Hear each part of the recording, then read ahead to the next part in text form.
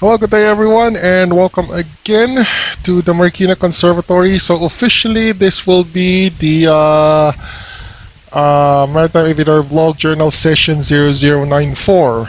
I haven't been in, I haven't updated my blog for the past few months because I was very busy doing other stuff.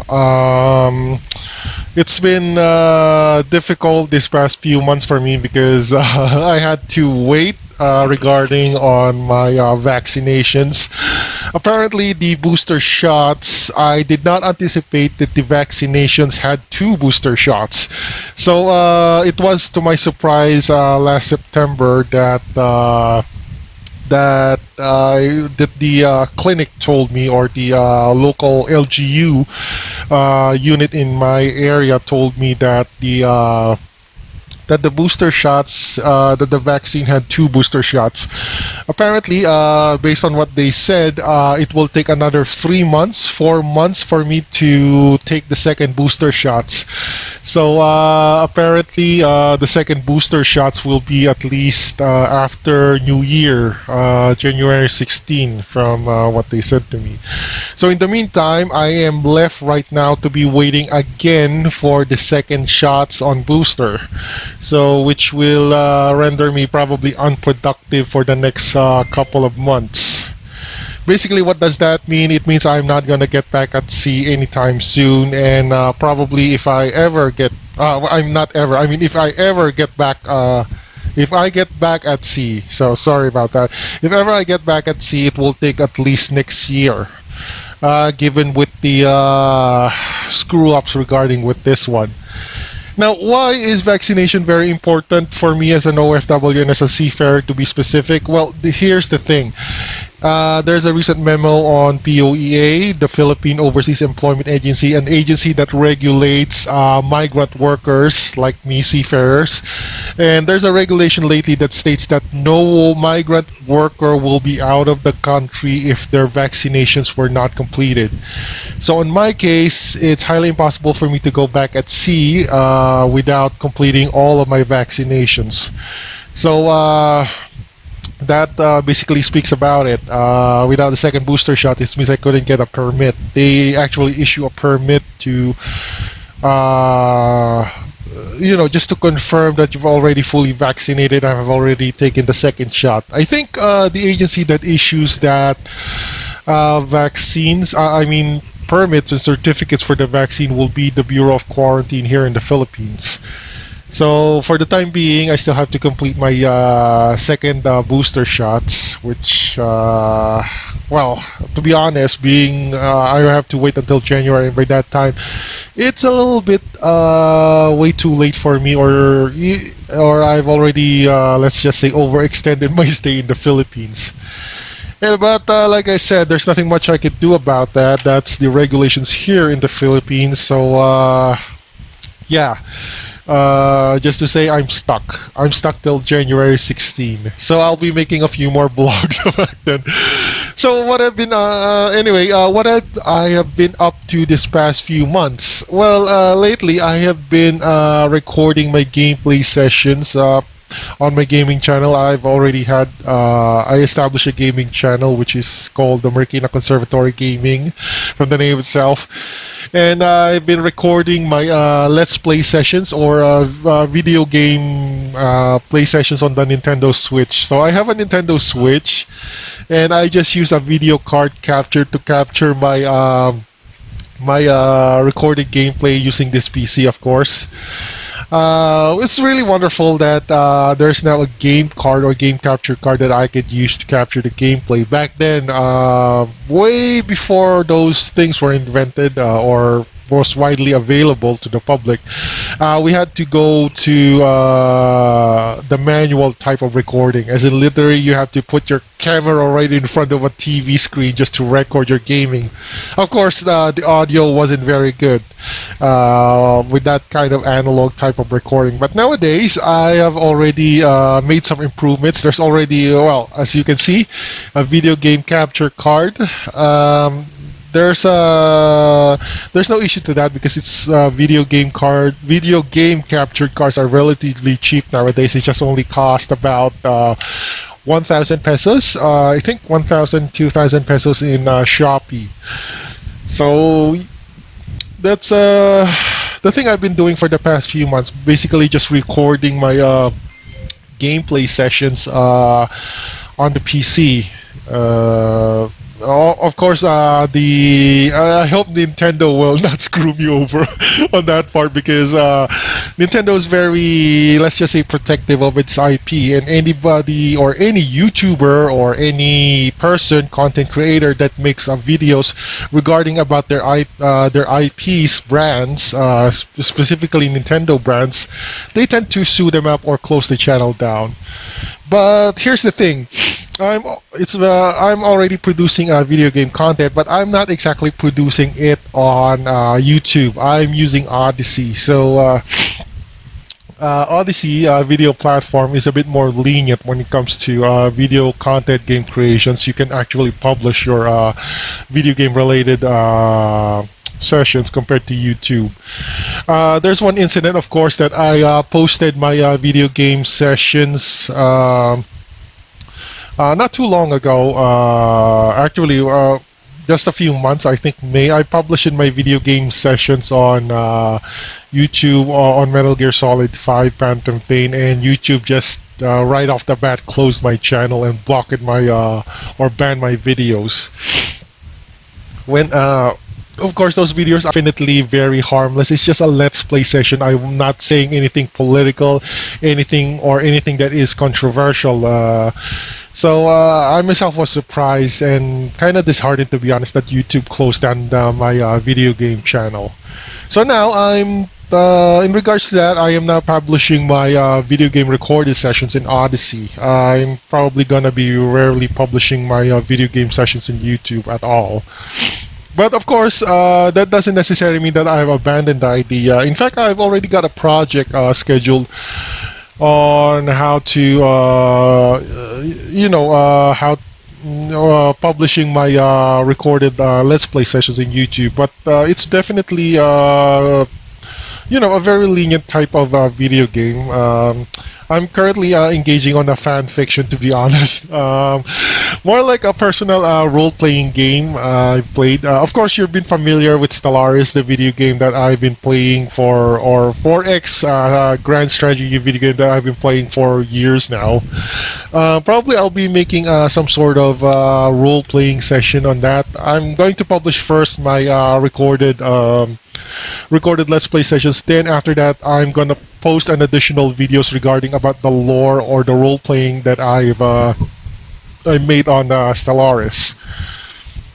Sorry, I get gassed because I don't typically speak English, especially on video on videos, because I still prefer the privacy of using my own local language. But for now, I think I'm kind of at the same time practicing my English as well, because in making content regarding video game sessions, you have to speak English, unfortunately, for an international audience rather than the local audience. So that's the thing that I have been working on lately. For now, hopefully, I could finish that. I could finish my recorded video game sessions on Stellaris before my vacation expires up, or before this year ends. So it's no easy feat, to be honest, and up to now I've already made 35, if I recall correct, 35 recorded video game sessions on that video game alone, Stellaris. And that is only the recorded gameplay session. This includes the videos that I will be making that more like explains the lore and world building thing that I made on that role-playing game. So expect that it might be take a while. So that's the exclusive content that I'll be posting, or the content, not exclusive, but the only content that I'll be producing in the YouTube channel as of the moment because, of course, as copyright issues. But in regards to Odyssey on my video content, almost all of my recorded Let's Play sessions will be posted in Odyssey, given that the restrictions there are more lax and they allow video content creators. They're very welcoming when it comes to video content creators. And they have a sorry, they have a policy there on the Odyssey video content platform that they have a very strict policy of freedom of speech thing compared to YouTube, of course. So that's the thing that I've been very busy at the moment. Aside from that, like I said, I was busy on recording my video game sessions with the Nintendo Switch. I'm currently, for the moment, recording my Let's Play sessions on the game Nier Automata, which was released recently on the Switch. Actually, it's just only released at least 2 weeks ago, if I recall correct. So, where was I? I forgot that thing. So I will be, given with this copyright issues, I'll be publishing that with Odyssey. So, yeah, like I said, I'll be publishing my content on the Nintendo Switch and console gaming on the Odyssey channel. You should check it out yourself. I highly recommend that you use Odyssey for content creations. The only problem of sorry, I have a lot of gas. So yeah, the only problem of Odyssey right now is that you know, videos there aren't exactly monetized. So it basically leaves the creativity and the love of video content creation. It mostly relies on the love of video content creators. But who knows? Maybe somewhere in the future, or I don't know, maybe somewhere very far future, that the Odyssey might offer some monetization for video content creators there on that platform. For now, the only effective video content monetization right now is sadly YouTube. But like I said, YouTube isn't exactly easy to make contents in YouTube nowadays because of censorship issues, their video standards, etc. And the thing that I really hated about that making content in YouTube is that I'm not making money, or you're still not a content creator is producing videos that are not yet for monetization, and yet they censor it. Anything that goes beyond their so-called policy gets censored. So here's the thing: if you're making content videos and if you're not making money out of it, then at least have the freedom of creative freedom of making videos rather than being restricted. If you're not making money, then at least have a freedom regarding content creation. So I choose Odyssey over that. When it comes to the my gaming channel is mostly based in Odyssey. Anyway, okay, what shall what shall I discuss lately? Oh yeah, I've already successfully said that I've already successfully produced a video series regarding Tom Clancy's Ghost Recon Wildlands. You can check it out also on Odyssey. I've already successfully published that. Okay, so socially on work, what can I say aside from being stuck here for for months on end? Well, there's nothing more I could report. It's just, I guess that's the only thing I could tell right now on my on what's recently happening to me. I'm still, like I said, I'm still trying to recover from the money loss that I have that happened to me recently. Of course, like I said, I'm not gonna prattle about it, but losing 95,000 pesos on your 95,000 pesos on your wallet isn't exactly an easy thing to handle, and you know, I'm trying to make things go by right now because of that negative deficit.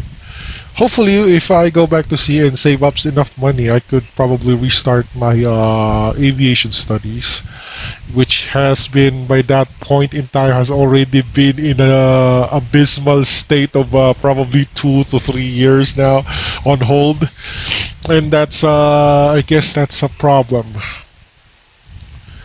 Oh yeah, in regards to the recent aviation news that I could tell, there's latest news about the cadet pilot issue that the successful selectees for the pilot their cadetship program have already made up to, or have already processed their European visa.